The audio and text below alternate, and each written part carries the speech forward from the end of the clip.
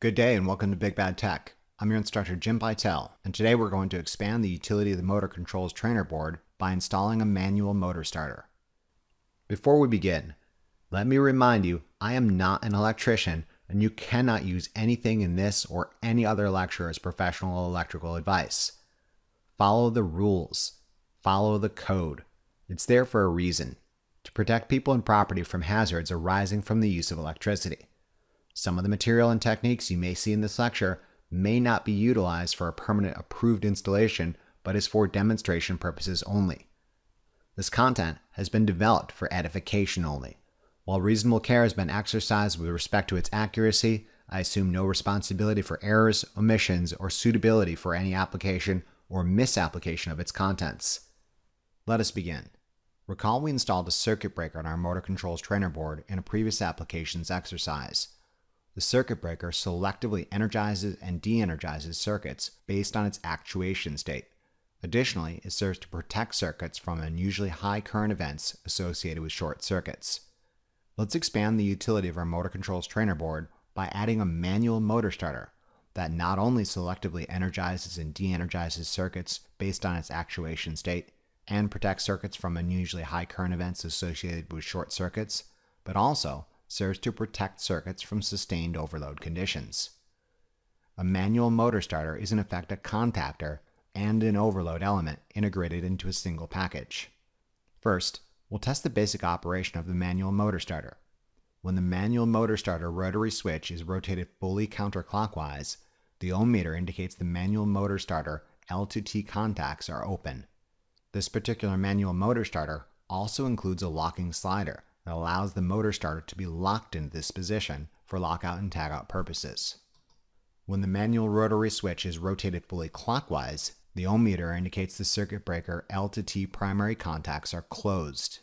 Note the manual motor starter includes an adjustable dial for the purposes of adjusting the overload current. Now we'll install the manual motor starter on our motor controls trainer board on the top DIN rail right next to the circuit breaker and set of terminal blocks utilized by the control transformer. Note the plug is currently locked into the lockout-tagout enclosure and the circuit breaker is open. We can now wire phases L1, L2, and L3 from the circuit breaker to the manual motor starter. The black, red, and blue wires serve this purpose. Note the circuit breaker and control transformer are above stream of the manual motor starter. If the circuit breaker is open, both the control transformer and anything else connected downstream would be depowered. If, however, the circuit breaker is closed and the manual motor starter was open, the control transformer would remain powered and anything connected downstream of the manual motor starter would be depowered. This connection scheme allows a level of functional isolation in that primary devices like motors could be depowered by the manual motor starter. However, the pilot level ladder logic could still function for testing or troubleshooting purposes, or perhaps be used to control other subcircuits themselves powered and depowered by additional manual motor starters.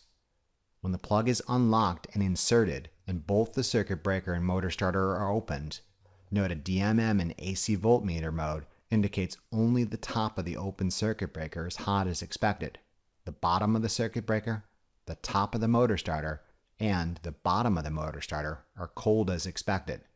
There is not one, but rather two opens in the path of anything connected downstream of the motor starter. When the circuit breaker is closed and the manual motor starter is open, a DMM and AC voltmeter mode indicates the top and the bottom of the open circuit breaker and the top of the motor starter are hot as expected. The bottom of the motor starter is cold as expected. There is still an open in its path. Note a DMM and AC voltmeter mode indicates both the primary and secondary sides of the control transformer are powered up as expected, allowing us a level of functional isolation. Only when the board is plugged in and both the circuit breaker and manual motor starter are simultaneously closed does the DMM indicate that the bottom of the manual motor starter is hot as expected. That's the point. The circuit breaker and manual motor starter are a series combination of switches. Both the circuit breaker and the manual motor starter must simultaneously be closed for anything below stream of the motor starter to function. Unplugging the board depowers anything downstream of the plug. opening the circuit breaker depowers anything downstream of the circuit breaker. Opening the manual motor starter depowers anything downstream of the manual motor starter.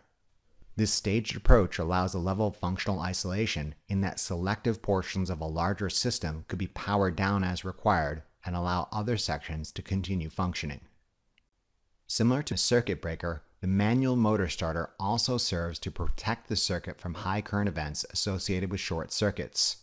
Let's put this function to a test. Warning: do not try this at home. There are additional circuit protection elements in play.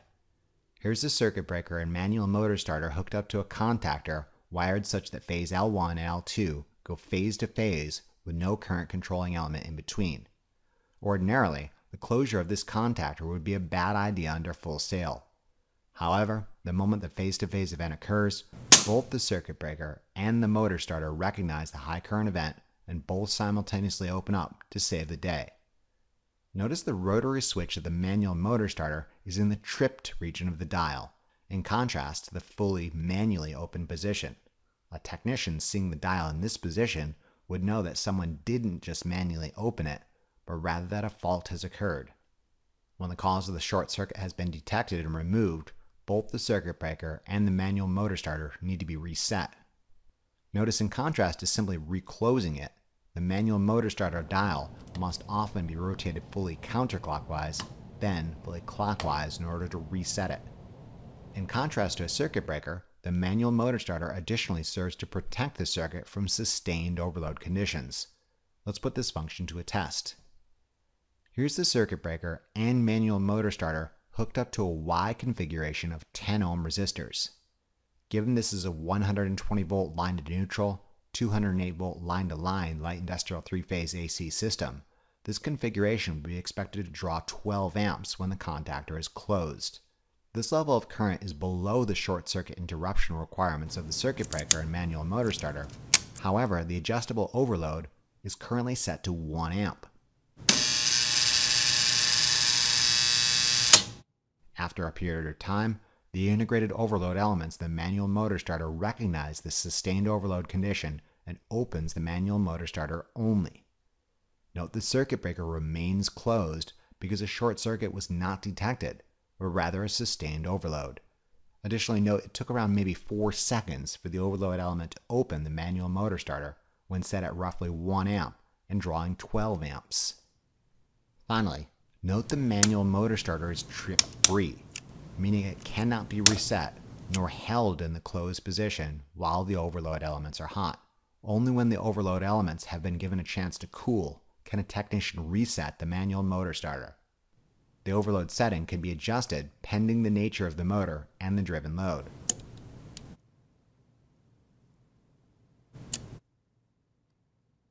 Note when the overload setting is increased to 1.6 amps.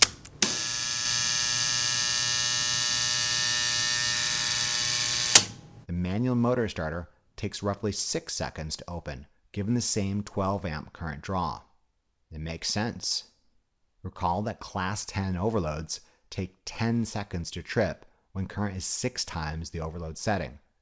When the setting is at 1 amp, current draw was 12 times the overload setting and it tripped in roughly 4 seconds. When the setting is at 1.6 amps, current draw was approximately 7.5 times the overload setting and it tripped in roughly 6 seconds.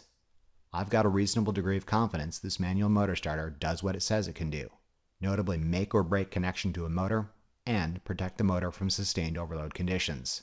Let's put this function to the test. The output of the manual motor starter is wired to a 3-phase AC motor.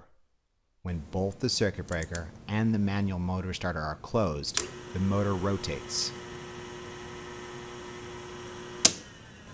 When the manual motor starter is open, the motor free spins to a halt. No direction of rotation is fixed for this application. One must manually swap a pair of hardwire connections to the motor to change the direction of rotation. When the system is locked out and tagged out, and L1 is swapped with L2 and returned to service, note the motor rotates in the opposite direction when the manual motor starter is closed.